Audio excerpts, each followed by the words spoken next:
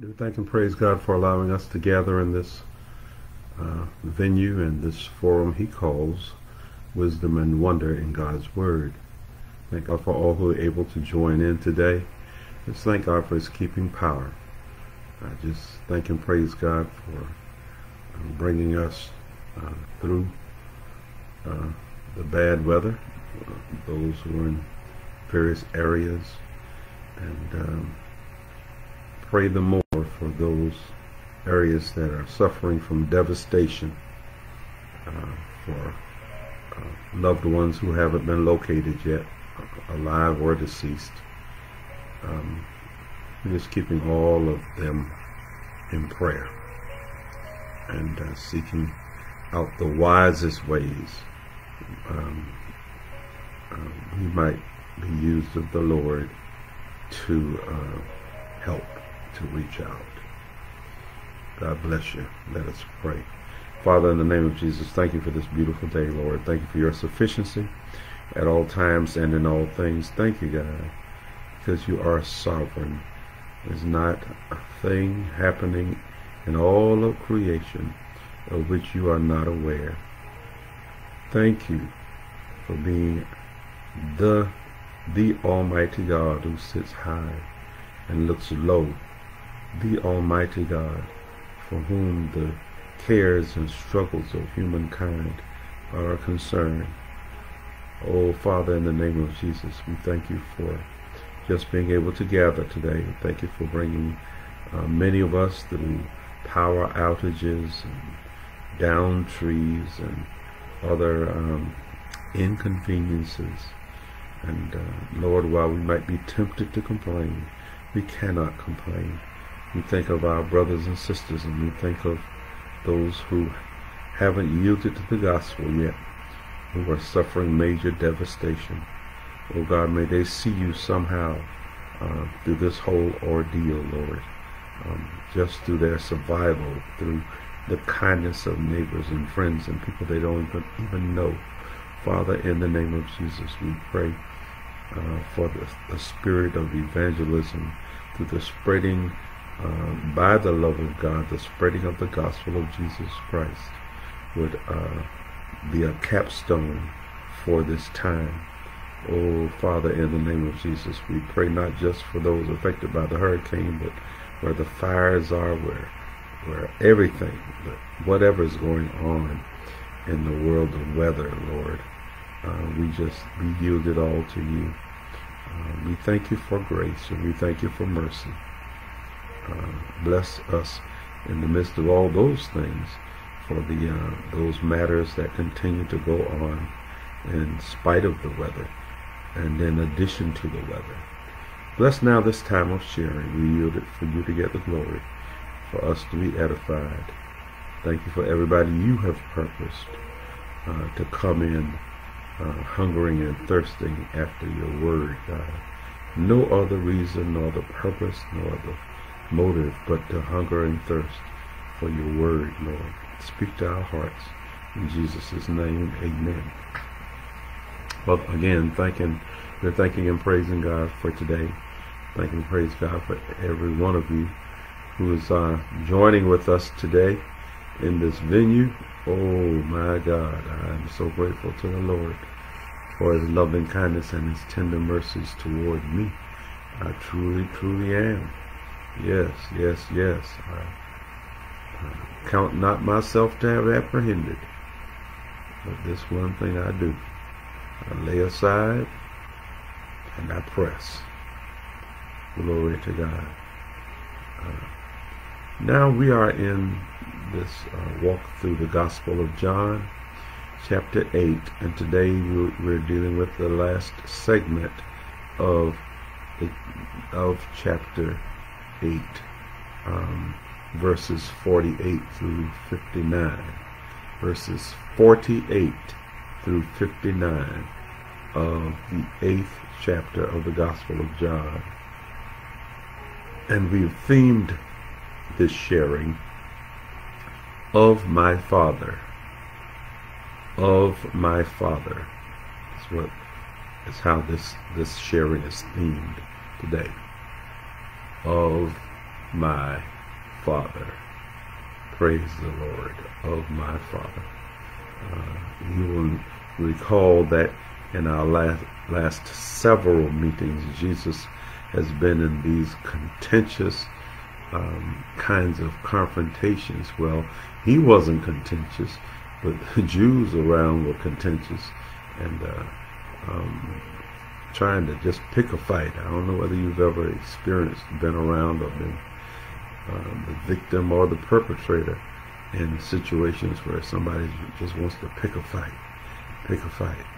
And you talk about one thing and they pick a fight about something else.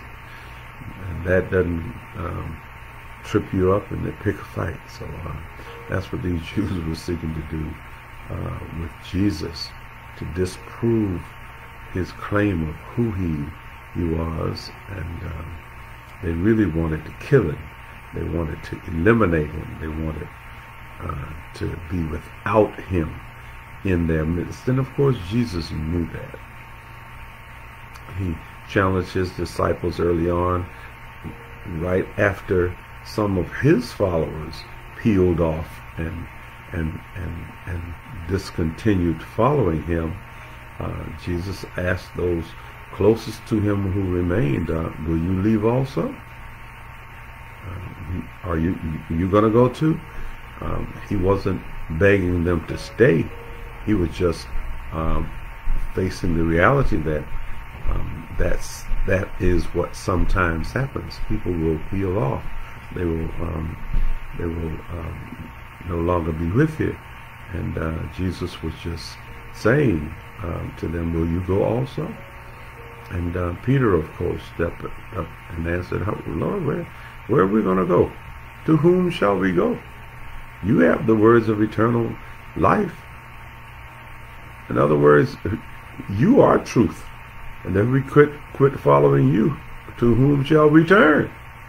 So from then till this passage through which we are walking today, we find Jesus being confronted by these Jews, these mean-spirited people who did not believe in him and who desired to not just hurt his reputation or hurt his feelings, but in the end we will see that they desired not just to hurt him, but to kill him.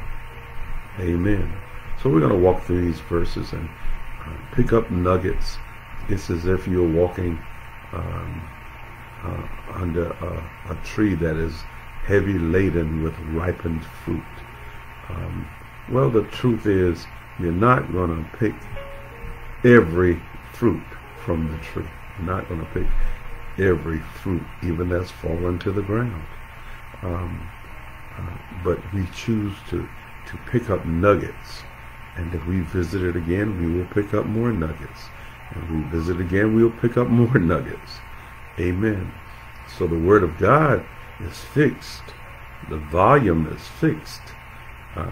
But the revelation continues. Because the Lord knows we couldn't contain it all in any one setting anyway. So let's go to the Word of God. This is John chapter 8. We're beginning at verse 48. John chapter 8. We're beginning at verse 48. Then answered the Jews and said unto him, Say we not well that thou art a Samaritan and hast a devil? After Jesus had just gotten through this last little confrontation with them, he ends it in verse 47, saying, He that is of God heareth God's words. Ye therefore hear them not, because you are not of God. And they were so antagonized by that truth that they said, yeah, you aren't even a Jew. You're a Samaritan. You're a half-breed. You're not authentic. And not only are you a Samaritan, which would have been an insult to a Jew, but you have a devil. We colloquially would say, you're full of the devil. That's what they said to him in response to his words. Jesus answered, I am not a devil, but I honor my Father, and ye do dishonor me. I honor my Father, and ye do dishonor me. And I seek not mine own glory. There is one that seeketh and judgeth. Jesus is saying, I know what my earthly function is. I know what my earthly function is. I know what my earthly purpose is. Great things will happen. Miracles will happen. But ultimately, my purpose is in giving my life. I seek not my own glory. There's one that seeketh and judgeth. Verily, verily, I say unto you, if a man keep my saying, he shall never see death. Boy, Jesus spoke the truth, and the truth just kept blowing these Jews out of the water. He didn't speak the facts, he spoke the truth. And the truth is who he is, and the truth is this word. Then said the Jews unto him, now we know that thou hast the devil. Yeah, we kind of and we suggested, we put it in the form of a question, and hast the you are Samaritan and hast the devil. Isn't that what we said? Did not we accurately say that you are Samaritan and you have a devil? Now the question becomes an exclamation. Now we know that thou hast the devil.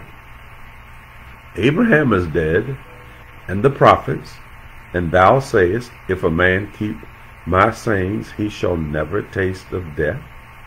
They're saying all the people we knew as critical leaders in our faith,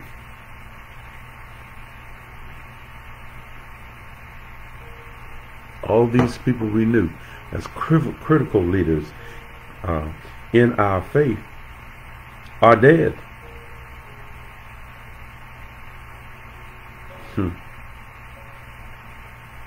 If and you say, if a man keep my saying, he shall never taste death. Art thou greater than our father Abraham, which is dead? Oh my, listen. Remember, they said, art thou greater than our father Abraham? So they have by their own mouths condemned themselves. And the prophets are dead. Whom makest thou thyself? Jesus answered, if I honor myself, my honoring is nothing. Hallelujah. This is the crux of where this theme today of my Father is so pivotal. Jesus realized, if I honor myself, my honor is nothing. Saints, let's seek to say that. If what we do in laboring for the sake of the gospel is to embellish us, to build us up, to make us look good, to make us feel good, self-aggrandizement. If it's any of that, he says, I am nothing. It is my Father that honoreth me. I am honored to be on this mission. I am honored to be sent to suffer what I must suffer. I am honored to participate in the plan of Almighty God. The plan we decided before the foundations of the world. It is my Father that honoreth me. I don't honor myself. Of whom ye say that he is your God. You're saying my Father is your God, but you're not understanding that what I'm doing is of the one you say is your God.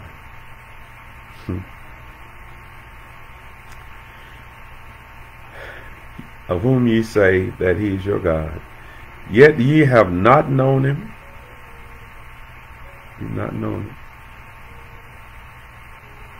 Consumed in this anger, you've not known him. If you have good news, rather than spreading good news, you're out on this personal vendetta. You don't know him. Ye have not known him, but I know him. And if I should say I know him not, I shall be a liar like unto you. If I say I don't know the Father, I'll be just like you all are. If I say I'm not sent of him, I'll be just like you. If I say my work is not of him, I'll be just like you. But I know him and keep his saying. But I know him and keep his saying. But I know him and keep his saying. Now this is Jesus saying this. And he knew no error. He knew no sin. Still what he says can be a benchmark for us. As we seek to say, but I know him and keep his saying. And that's what brings us, when we err, that's what brings us to repentance, because we know him and we keep his saying. Yes. So repentance isn't for the sake of other people. Repentance is for the sake of right relationship with God through Jesus Christ. And because we know him, we want to keep his sayings. And he goes on and says, your father Abraham rejoiced to see my day. Boy, Jesus could speak the truth that really kind of got under their skins. Your father Abraham, you call him your father, right? Your father Abraham rejoiced to see my day. Jesus said just a few sentences earlier, it is my Father, Almighty God, that honoreth me. Your father, Abraham, rejoiced to see my day. When Abraham came along, I was already there. Oh man. The deity, the eternity of Jesus. From in eternity past to eternity future. He was there. He saw it and was glad. Then the Jews said unto him, thou art not yet 50 years old, and hast thou seen Abraham? See, you're lying again. You mixed up. You say, Jesus, you're saying all kinds. You condemning yourself. You aren't 50 years old. Abraham been dead for hundreds of years, and you telling us you saw him? You crazy. Something wrong with you, Jesus. Which is, sometimes those things will be applied to the saints. When there's revelation, I mean sincere, honest, earnest revelation going on, not just mind games, not just things we conjure up in our feelings because we're in our feelings, but when we are truly in the Lord. Amen. He says, Jesus said unto them, verily, verily, I say unto you, before Abraham was, I am. Wow. Before Abraham was, past tense. I am, present tense. In other words, I am the future, the past. I am the present. I am the future. I am eternity. I am of the same nature as my Father. Glory be unto God. Hallelujah. So it was Jesus in submission. Jesus is in agreement to function in this capacity for the sake of the redemption of mankind. And so he's saying, what I'm doing, I've submitted myself to the Father. Jesus says, before Abraham, you all talking about Abraham, and I'm not 50 years old. How could I know Abraham? When Abraham came along, I was already there. When he was born, I was there. I decided in the decision of Abraham's destiny. I was there. And here's how they respond. And they can't trick him with their words. And they can't trick him with their cunning. But they can't trick him by trying to just get him mad get him humiliated. Then they took up stones to cast at him.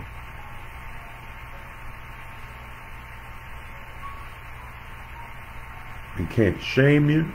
We can't humiliate you. We can't get you angry. We can't make you act out of character. And here's what we can do. We can stone you.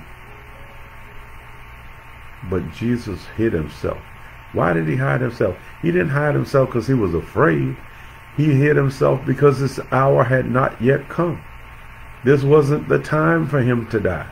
This wasn't the setting for him to die. This wasn't the situation for him to die in. Hallelujah. Glory to God. He knew that his Father had determined the time, and there would be a witness in him when that time came. Glory to God. Sometimes when we're in holding patterns, saints, it may seem to others, and it may even seem to us like somehow we've gotten forgotten in time, and we are tempted to get a little anxious, and sometimes when things, when the Lord persists in these things being held in abeyance, we kind of get a little upset. Yeah, but I'm telling you, when you know God has purpose for your life, when you know God has consecrated and ordained you for certain functions in the upbuilding of his kingdom, amen. You know God has changed you such that there's no need in you to pursue confusion and division. Jesus just hid himself. He just got out of their way, and he went out of the temple, and he got in the crowd, and through the midst of them, he went right through the people who've been gunning for him, so to speak, and so passed by. How could he meet these antagonists? How could he converse with them, have such long conversations with them, and exchanges with them, and continue to seek to teach them, continue to seek to enlighten them, continue to seek to bring them along? And at the point where their hostility gets the best of them, but he knows that that hostility is not the timing of the Father. So he operates of his Father. I'm of my Father. My moves are of my Father. What I say is of my Father. My purpose is of my Father. Where is ours today? Where is ours today? What motivates us to do what we do? Is it self? Is it selfishness? Is it self-centeredness? Is it egocentricity?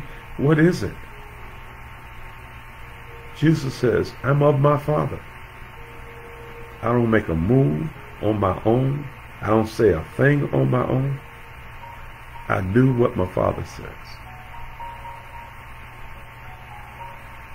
Let's seek to do likewise. Let's seek to do likewise. When we err, may we quickly repent, get back in line.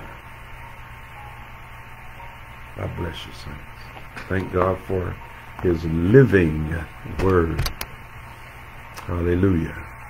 May we have prayer. Father, in the name of Jesus, we thank you for this living word, this truth. Oh God, this inerrant, infallible, timeless, authoritative truth. Oh God, by which the whole world will be judged. Oh God, thank you for the blood of Jesus. Thank you that we were shifted positionally and relationally because of the blood of Jesus. Thank you, God, that we have access to you in the name of Jesus. Jesus told us, whatever we ask you in his name, we shall have it. So we thank you now for peace. We thank you for joy unspeakable and full of glory. We thank you for just quickening the downhearted and the downcast, Lord, that they may see you and your goodness in something right around us today, Lord, in a voice, in a flower, in the flowing of water, in the chirping of birds, God, in a smile from someone on the street. Oh God, we thank you today. Thank you for your witnesses all around, God. Oh God, and the bird might not know it, and the flower won't know it, and the rustling of the leaves won't know it, and the river flowing won't know it, and the smile on someone's face, they wouldn't know it, but you will witness to us of your love for us through these and so many other avenues. Oh God, in the name of Jesus, thank you for Jesus showing us how to humble ourselves, submit ourselves, find our wills in your will, God. In the name of Jesus, we thank you today. He said profoundly, of my Father. Whatever I do is of my Father. Whatever I say is of my Father. Oh God, may we seek to do likewise. Oh, we thank you today, and we praise you for your word. We thank you for victory today over sickness, over trouble, over issues, Lord. We thank you for the victory today. In the name of Jesus, thank you for the peace today, Lord. While we wait on the changes, Lord, while we wait on the adjustments, we thank you for giving us your peace in the midst of these challenges that come upon us from time to time. Oh God, thank you today for saving the one who seems hardest to be saved, for reclaiming the backsliders, Lord, for giving your peace to your people, God. In the name of Jesus, keep us in your care now, God. Keep us in your care now, God. In the name of Jesus. We can do no lasting good thing without you, Lord. And if there is any good we do, it's only because of you. Thank you for speaking to our hearts, Lord. Thank you for inclining your ear toward us. Thank you for your peace, God. In the name of Jesus we pray. Amen. God bless you, saints. You seek to do what the word, the truth says. You seek to do good to all mankind, especially to those of the household of faith. God bless you. Love everybody with the love of Jesus Christ. Till we meet again, be blessed.